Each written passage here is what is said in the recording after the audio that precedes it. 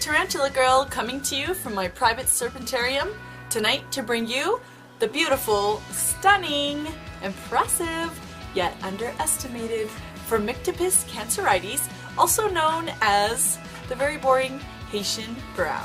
Let's take a look.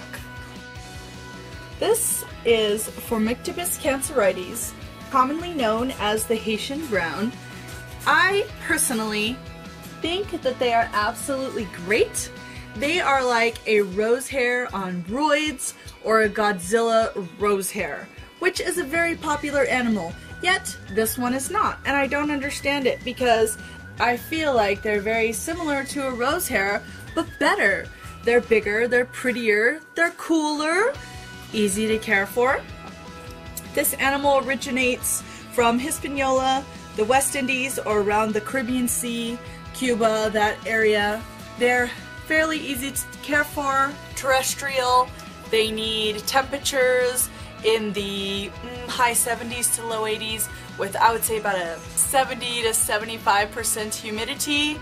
And I just think they're absolutely amazing. So I just wanted to share this little beauty with you tonight and recommend Phormictopus cancerites for everyone. They're so awesome. I don't know why they don't get more play in the hobby.